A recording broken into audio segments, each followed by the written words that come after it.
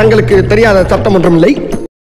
Hello, welcome to channel கின்சonfleek. So இன்னைக்கு நம்ம எந்த வீடியோ வந்து பார்க்க போறோம்னு பார்த்தீங்கன்னா தங்கலானோட டீசர் ரிலீஸ் ஆயிருக்கு. ஸோ அதுதான் அங்கே ரியாக்ட் பண்ண போறோம். அண்ட் வீடியோக்குள்ள போறதுக்கு முன்னாடி இந்த சேனலை புதுசாக பார்க்குறீங்கன்னா மறக்காம சப்ஸ்கிரைப் பண்ணிக்கோங்க. அண்ட் ஆல்சோ நோட்டிஃபிகேஷன் பெல்லையும் ஆல்ல போட்டுக்கோங்க. அப்பதான் நாங்கள் போடுற வீடியோ உங்களுக்கு நோட்டிஃபை ஆகும்.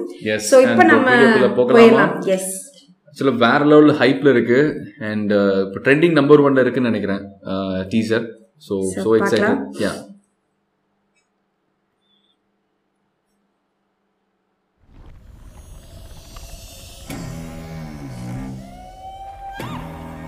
oh,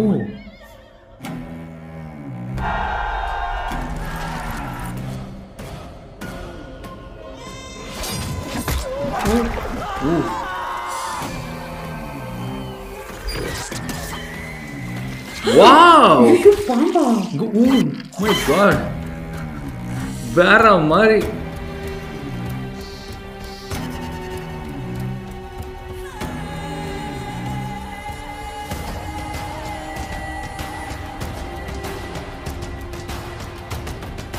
வாவ், பிசிக் பாரு.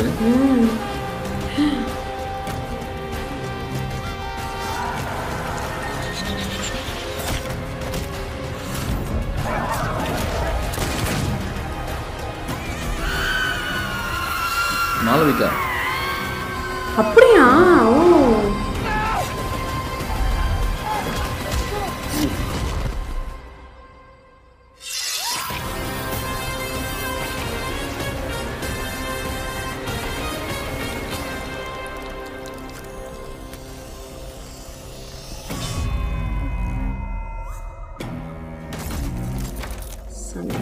தங்கலான். வாவ், சீரியஸா இன் சினிமாஸ் 26/1. ஓ, ஆக்சுவலா பாக்குறதுக்கு அந்த சவுண்ட் சீரியஸா வேற லெவல்ல ஒரு ஜிவி பிரகாஷ் செமையா வந்து சப்போர்ட் பண்ணிருக்கு. டீசர் பாக்குறப்போ எனக்கு தெரிஞ்ச அப்படியே ஒரு ஹாலிவுட் ரேஞ்சில் இருந்துச்சு. சியான் விக்ரமோட லுக்கை பார்த்தேன்னா எனக்கு அப்போகாலிப்டோ படத்துல வர அதே கேரக்டர் மாதிரி தான் எனக்கு ஃபீல் ஆகுது. அண்ட் ஆல்சோ மாளவிகாதும் அதே மாதிரி அது ஒரு சீன்ல காமிச்சாங்க கத்துற மாதிரி. அதுல பாக்கும்போது கூட அவங்களோட கெட்டப்பும் அதே மாதிரி தான் இருக்கு. எனக்கு நீ சொல்லிதான் தெரியாது மாளவிகானே இது பண்ணல. சீரியஸா வேற லெவல் ஒரு ஹாலிவுட் மூவி எப்படி இருக்குமோ சோ அதே மாதிரி தான் வந்து பார்த்தோன்னா எனக்கு அந்த பார்க்கும்போது எனக்கு அப்படி ஒரு ஃபீல் வந்துச்சு. அண்ட் ஃபுல் ஒரு பிளட் ஷெட்டா தான் இருக்க போகுதுன்னு நினைக்கிறேன். ஏன்னா நிறைய பிளட்ஸ் தான் காமிக்கிறாங்க. அப்படியே ரத்த ஆற ஓடுற மாதிரி தான் இருக்கு. அதே மாதிரி நீ பாத்தியா, இது ரொம்ப காலத்துக்கு முன்னாடி நடந்த மாதிரி காட்டினால அந்த கலர் கிரேடிங் எல்லாம் பத்தியா ரொம்ப ஒரு மாதிரி இது டார்க் ஷேட்ல. அண்ட் இது வந்து என்னன்னா ஒரு பிரிட்டிஷ் காலத்துல நடக்கிற மாதிரி, பிரிட்டிஷ் பீப்புள் வந்து இந்த குரூப் ஆஃப் ட்ரைப்ஸ் வந்து பாத்தீங்கன்னா கொடுமைப்படுத்துற மாதிரி. ஸோ அதுல இருந்து அவங்க வந்து எப்படி மீண்டு வராங்க அப்படிங்கிற மாதிரி தான் இருக்கும்னு நினைக்கிறேன். மேபி சியான் விக்ரம் மேபி அந்த ஊர்ல ஒரு முக்கியமான ஒரு நபரா இருக்கலாம்.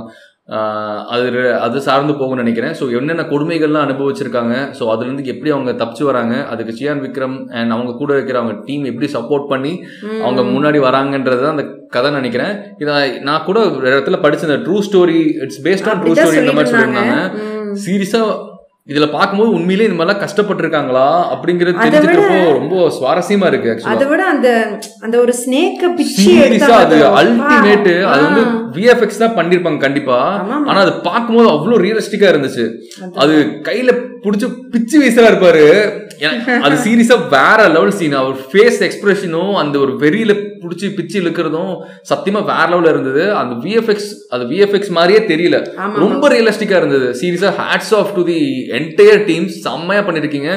நான் இன்டர்வியூ கூட பார்த்துருந்தேன், இது வந்து ஹாலிவுட் ரேஞ்சுக்கு போகணும் அப்படின்னு சொல்லி நிறைய பேர் பேசிட்டு இருந்தாங்க. கண்டிப்பா இந்த எஃபோர்ட்ஸ்க்கு டீசர்லயே வேற லெவல்ல கிழிச்சிருக்கீங்க.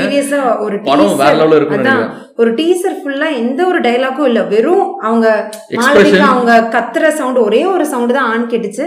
மத்தபடி ஃபுல்லா எல்லாமே ரொம்ப அந்த எக்ஸ்பிரஷன் ஓரியன்டா, அந்த மியூசிக் வந்து சூப்பரா கொண்டு போயிருந்தாரு ஜிவி பிரகாஷ். சீரியஸா செம்மையா இருந்துச்சு. ஆக்சுவலா ஜிவியோட பிஜிஎம் ஸ்டார்டிங்ல இருந்து எண்டு முடியற வரைக்கும் வந்து பாத்தீங்கன்னா அந்த த்ரில் மொமெண்ட் அப்படியே நம்மளை கொண்டு போச்சு. அது நான் கொஞ்ச நேரத்துல வந்து பாத்தீங்கன்னா என்னையே மெய் மறந்து அப்படியே இருக்கும் அந்த டீசர் நான் பார்த்துட்டு இருந்தேன். சீரியஸா செமையா இருக்கு. அண்ட் படத்துல கண்டிப்பா ஒரு பயங்கரமான ஒரு பேக் போனா இருக்கும்னு நினைக்கிறேன் ஜிவியோட மியூசிக்.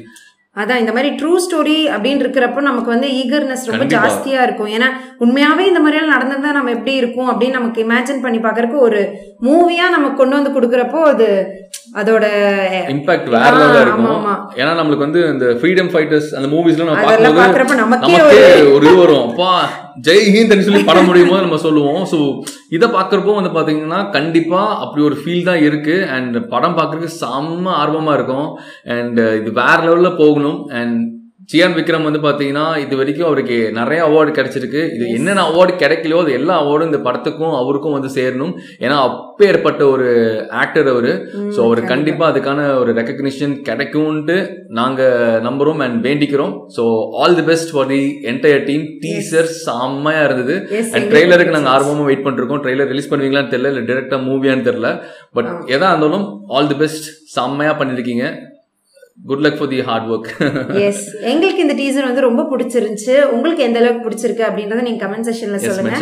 அண்ட் ஆல்சோ நீங்க வந்து இந்த மாதிரி நிறைய ரியாக்ஷன்ஸ் வேணும், அப்புறம் நிறைய இன்ட்ரெஸ்டிங்கான வீடியோஸ் வேணும்னா இந்த சேனலை மறக்காம சப்ஸ்கிரைப் பண்ணிட்டு எங்களுக்கு செம்ம மோட்டிவேஷனா இருக்கும். சப்ஸ்கிரைப் பண்ணுவீங்கன்னு ஒரு நம்பிக்கையில தான் வந்து பாத்தீங்கன்னா நாங்களும் நிறைய வீடியோஸ் போட்டுட்டு இருக்கோம். ஸோ உங்க சப்போர்ட் அண்ட் லவ் எங்களுக்கு எப்பவுமே தேவை. அது நீங்க கொடுப்பீங்கன்னு நம்பிக்கையோட நாங்க இருக்கோம். So I think that's it. Thank you so much for watching the video and bye bye. Bye.